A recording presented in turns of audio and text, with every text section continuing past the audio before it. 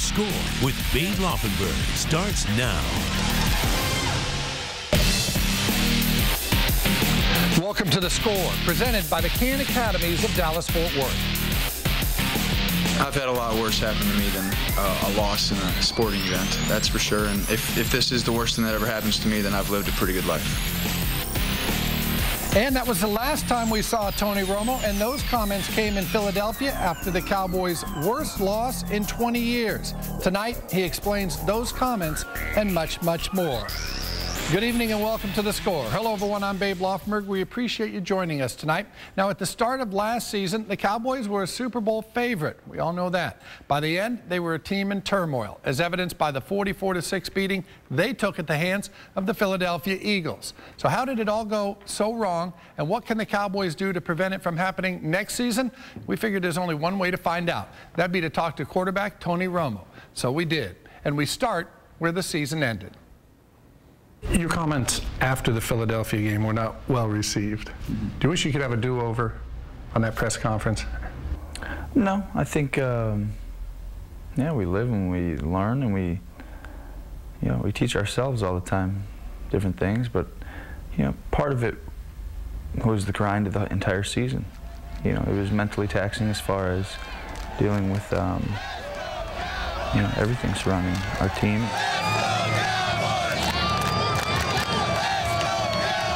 The Cowboy fan, he was bleeding through his eyeballs. He thought he was going to the playoffs. He thought he might be getting Super Bowl tickets. So did we. It's Philadelphia. And he wanted, I think the Cowboy fan wanted you, he and she, to be bleeding through your eyeballs. And it almost seemed to be a kind of a cavalier approach in the press conference to losing. You understand that perception?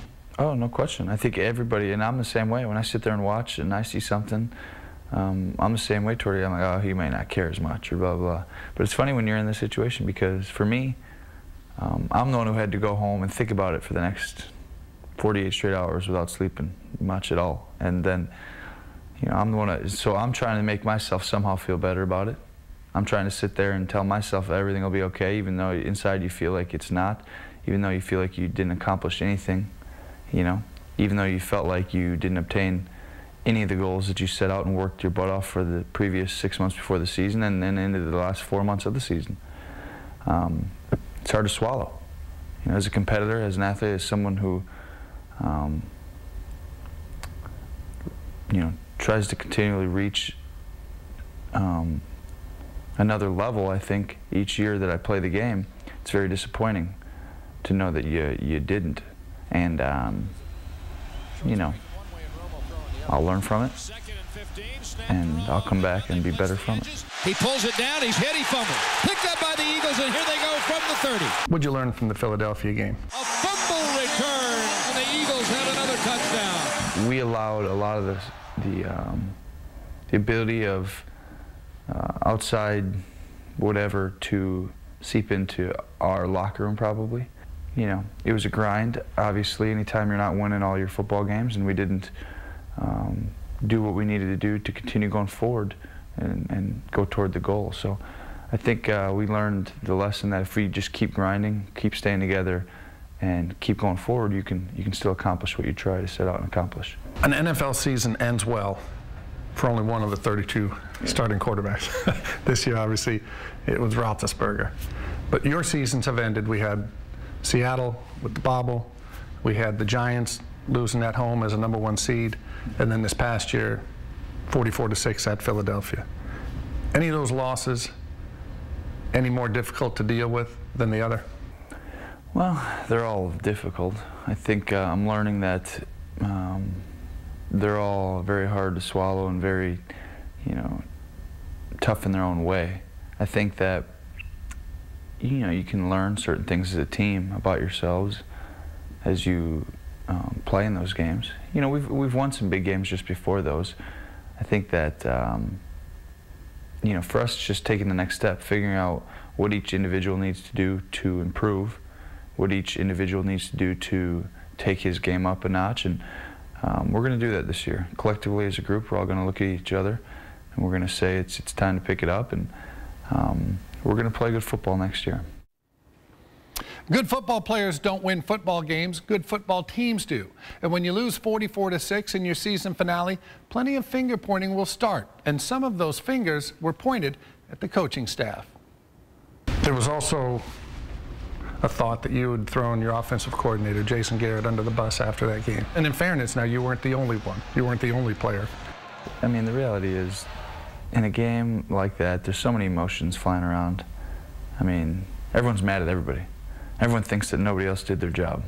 Everybody thinks that, you know, that's part of playing in a high level competition environment where a lot of people care. You know, everybody wants to make sure that no one points a finger at themselves, and that's part of, you know, being a great athlete is to know that you can do it. You always believe in yourself, and it's, you know, but I think this team going forward needs to look at themselves, each one of us, and say we need to get better.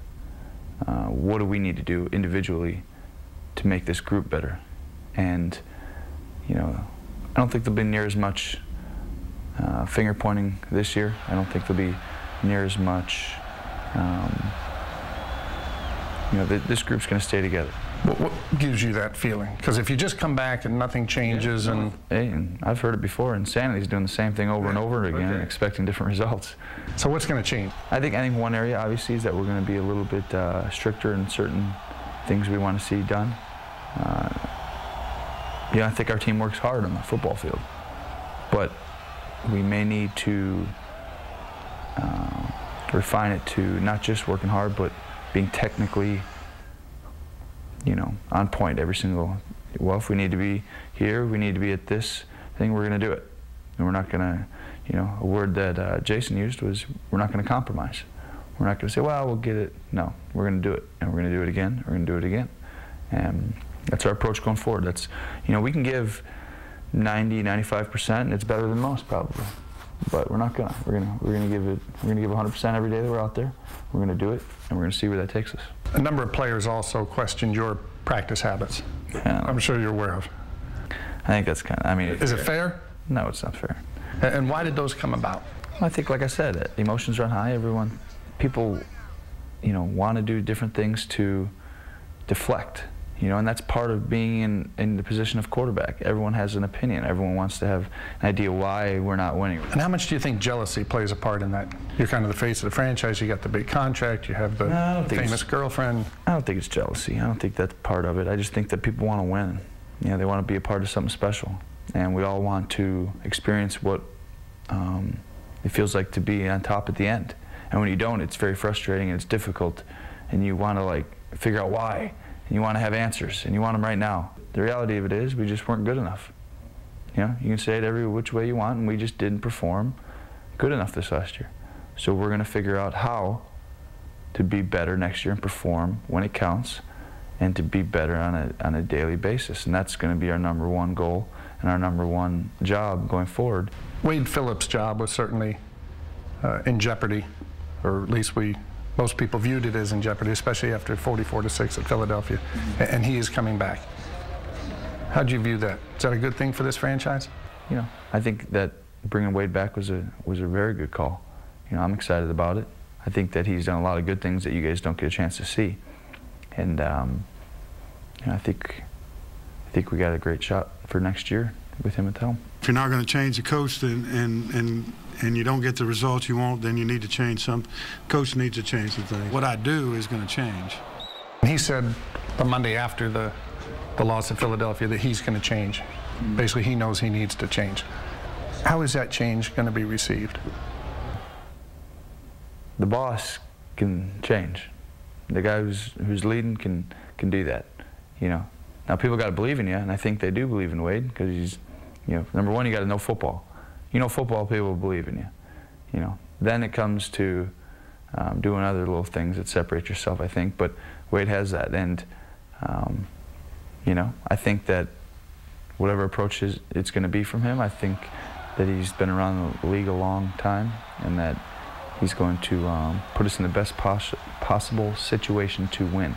Leadership questions have arisen for this football team. Organizationally,